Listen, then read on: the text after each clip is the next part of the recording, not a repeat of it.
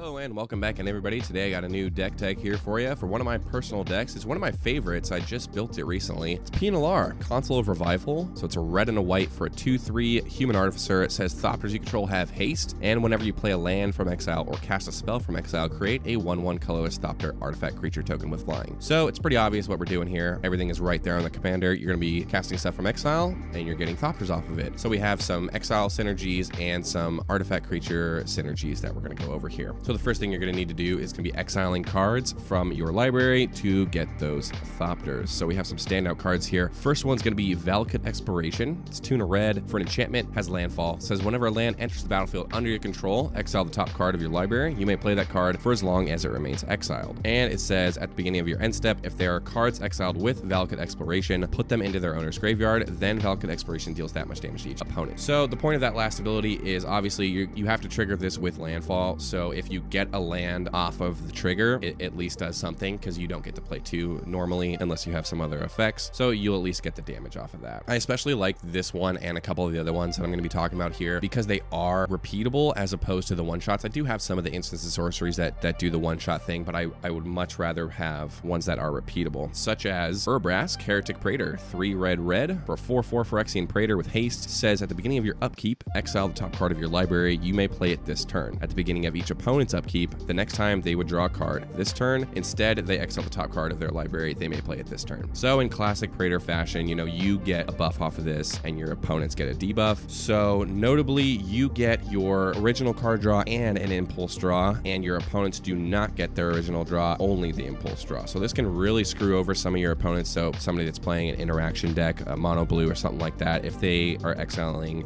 counter spells or whatever off the top, that's not really going to do them a whole lot of good. So this guy can stick around and put in some insane work for you. Another great card we got here, Wild Magic Sorcerer, 3 and a red for a 4/3 Orc Shaman. The first spell you cast from exile each turn has Cascade, and obviously Cascade triggers our commander's ability, which makes us Thopters, and Cascade is always good because you get some free spells. It's pretty nice. Next up, we got Lelia the Blade Reforged. It is 2 and a red for a 2/2 Spirit Warrior with haste. Says whenever Lelia the Blade Reforged attacks, exile the top card of your library. You may play that card this turn. Whenever you exile one or more cards from your library and or your graveyard, put a +1/+1 counter on Lelia. So a couple things. This, for one, works extremely well with Cascade. Say you Cascade 5 cards because you need to hit a non-land and it has to cost less. So if you have Lelia out and you Cascade 5 cards, obviously when that 5th card comes in, Lelia is going to see each card that you have exiled and put 5 +1/+1 counters on Lelia. So it's insanely good with Cascade. Unfortunately, there's not that much support for Cascade in Boros, but there is a couple cards that I do have in the deck. And even if you don't have Cascade out, this is a great card with your commander. And another way we can get some Thopters without using exile, we got Loyal Apprentice, 1 and a red for 2/1 human artificer with haste. Has Lieutenant. At the beginning of combat on your turn, if you control your commander, create a 1/1 colorless Thopter artifact creature token with flying. That token gains haste until end of turn. So it's nice to have this guy out early so you don't have to rely on your exile to get some Thopters going early. You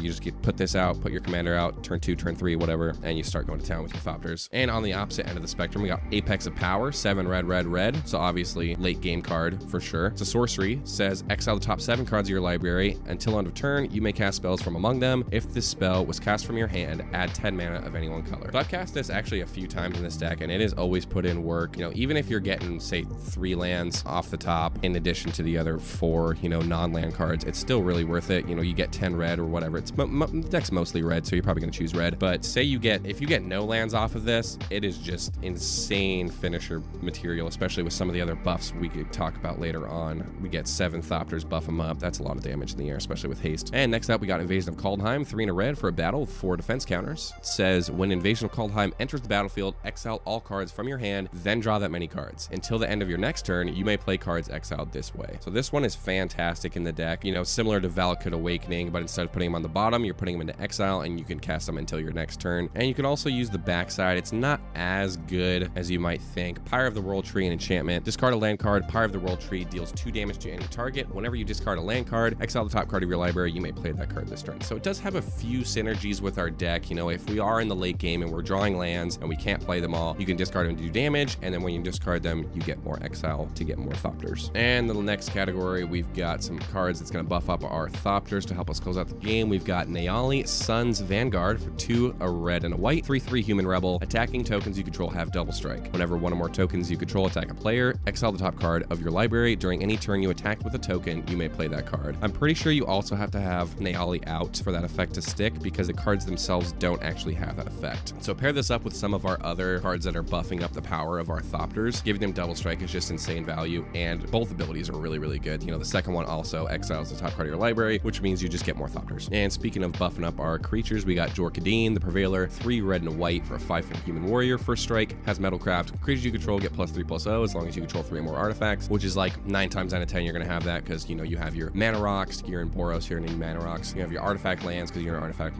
matters deck, you know, you have your Thopters. It's almost always going to be on. Got another creature buff here. We got Tempered Steel, 1 white for an enchantment. Artifact creatures you control get +2/+2. Just a nice little buff for our Thopters. And next up we got Alabu, Ancient Witness, 3 red and a white for a 4/5 golem. Other artifact creatures you control have haste. Doesn't really matter because our commander already does that for us. And whenever one or more artifact creatures you control attack, Alabu Ancient Witness deals X damage to any target, and you scry X, where X is the number of tapped artifacts you control. So notably, you don't actually have to attack with your entire team to get this trigger. You could just swing in with 1 Thopter. If you're going to actually end up dying, you could just swing in with the 1 to get this trigger. And you know, this counts your artifact lands, it counts your mana rocks, counts your Thopters, counts all your artifacts. So it's pretty strong. You're going to be scrying a lot. You're going to do a lot of damage. It's pretty nice. And last up in this category, we got a classic Boros staple, Aurelia the War Leader, 2 red, white, 6 mana for a 3/4 angel with flying, vigilance, and haste. Whenever Aurelia the War Leader attacks for the first time each turn, untap all creatures you control. After this phase, there's an additional combat phase. So not much to say there. Throw this down, get an additional combat phase, and you can start killing people. And then once we do have our army all lined up and ready to go, we're gonna need to protect them with a few cards here. We got Your Temple is under attack, 2 and a white, instant, choose 1. Creatures you control gain indestructible till end of turn, or you and target opponent each draw 2 cards. So most of the time you're going to be using that first one. You know, you have your board of, you know, 10 or whatever Thopters. You're pretty much never going to want to use that second ability unless you're already down to a board wipe, or you don't have any Thopters that you need to protect. You know, you can use that, and then the guy in 3rd place, if you're in 4th place, you know, the guy in 3rd place, you can help him out a little bit, so it's not too bad. Another good value card, we've got Anointed Procession, 3 and white, enchantment. If an effect would create 1 or more tokens under your control, it creates twice that many of those tokens instead. This doubles up all of our tokens. Really strong. Another really interesting card that you wouldn't exactly think of right away is Mech Titan Core. It's 2 mana for a 2/4 vehicle, has pay 5 mana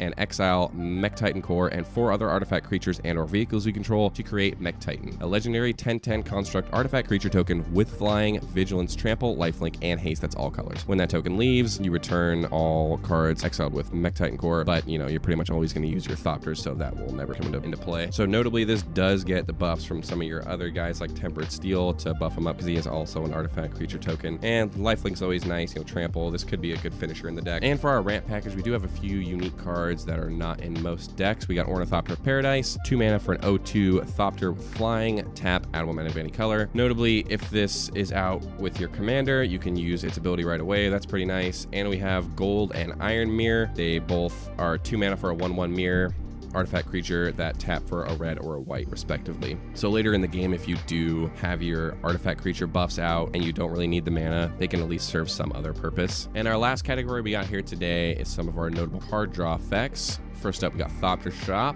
3 mana for an artifact. Whenever 1 or more artifact creatures you control die, draw a card, and it triggers only once each turn. We can also pay 2 and a white to tap it to create a Thopter. Most of the time, we're not going to use that, but it is nice to have the option. Next up, we got Low Shield, Clockwork Scholar, 2 and a white for a 2/4 Elephant Artificer. Prevent all combat damage that would be dealt to attacking artifact creatures you control. Super nice in a artifact creature deck. You're pretty much going to be able to swing out whenever you want and not worry about the crackback. And whenever 1 or more artifact creature tokens enter the battlefield under your control, draw a card. Also, it only triggers once each turn. So both Thopter Shop and Low Shield have to deal with our artifact creatures coming in or leaving, and we get to draw cards, which is really nice. And last but not least, we got a new red staple that I'm putting into a lot of my decks. We got Into the Fire for 2 and a red. Sorcery, choose 1. Into the Fire deals 2 damage to each creature, planeswalker, in battle, or put any number of cards from your hand on the bottom of your library, then draw them any cards +1. So again, we're pretty much always going to be using that second ability to be drawing cards if we need them, but it is nice to have the option to do a little mini board wipe for some of your opponent's tokens or something. Say you have your Tempered Steel out, your Thopters are 3/3s. You don't really have to worry about the board wipe hitting you. So you're playing against that elf tribal deck, you can wipe out their elves and your Thopters will still be good to go. So that's the deck. It's pretty straightforward. You know, you don't have to have too much innovation in this one. I'm probably going to throw in a few extra cards that do the exile thing, because it is a little hit or miss. Sometimes you're going to need a lot of exile cards in the deck to get it to function correctly. So I think I need to probably throw in 2 or 3 extra ones just to get that consistency up there. But it's super, super fun to pilot. You know, I love having a 2-mana mana commander. It's really nice to get your strategy going really early. I love Boros. It's one of my favorite color combinations. So if you like the deck,